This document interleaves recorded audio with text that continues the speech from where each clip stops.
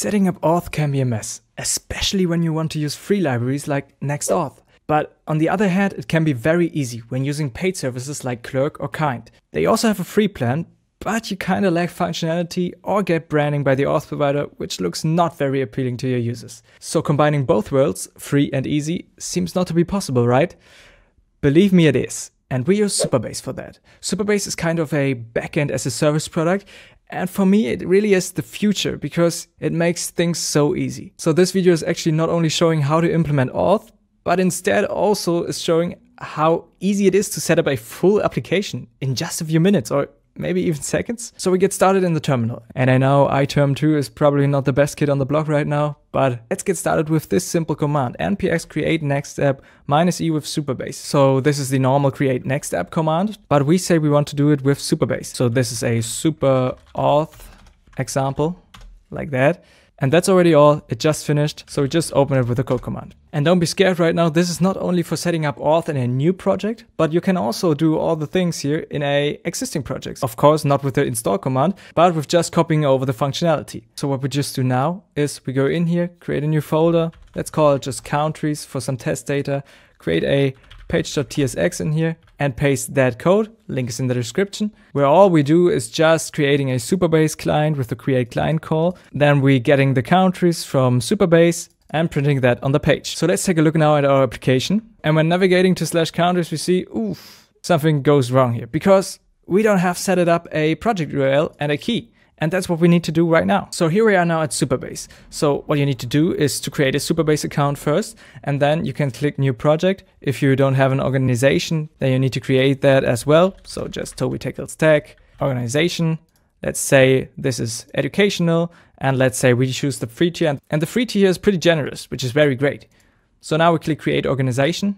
Then we give this project a simple name. So super auth example, for example, okay. Then we need a strong password. We can click the generate password, save that anywhere and save it greatly because you will need that probably again. And then we just need to select the region. I live in Germany, so I go with Frankfurt. And that's all, create new project. After waiting a couple of seconds, we are finished and we are presented with the overlay. Now when we scroll down, we see something here. We see the project URL and the API key, exactly what we need. So we copy the project URL, go back into our project, and here we have this .env.example.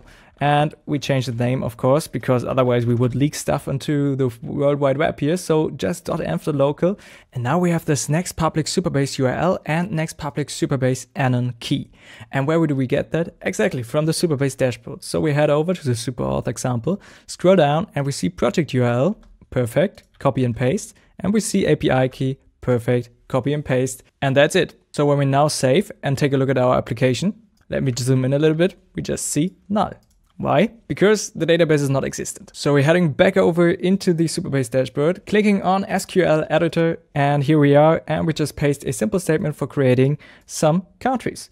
We say run, and it says success. Be aware that you need to add row level security in here. If you don't know what that is, read it down in the description. I'll link it down there. Heading back over into our application, refreshing, and we see data, and that's great. Canada, United States, and Mexico.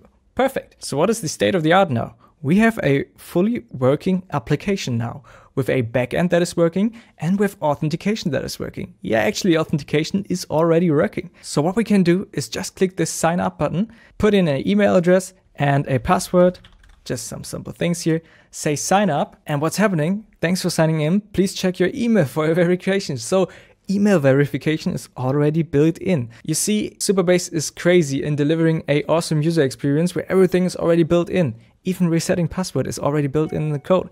So I got an email with just the text confirm your sign up. You can customize everything here.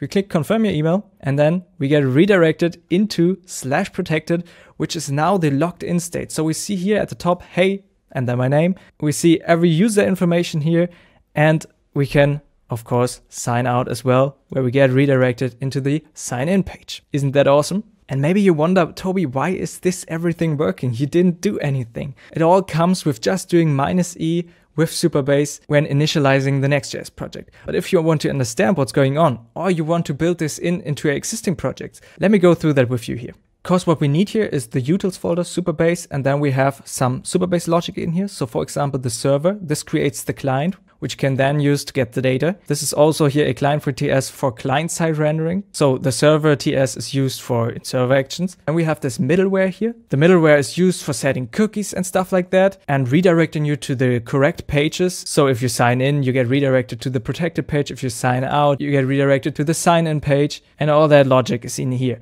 So what else do we need? We also need kind of the UI. So like the form here, but you can do that completely on your own, but it's already in there. And then we just need the auth callback. This is a callback inside auth, callback route.ts, and it is required for the server-side auth flow. And you don't need to be scared that you have to type everything here on your own. No, there's a link in the description to that repository here. And that's basically already all. Okay, you maybe have some additional pages like forgot password, where you can build on the already implemented functionality here.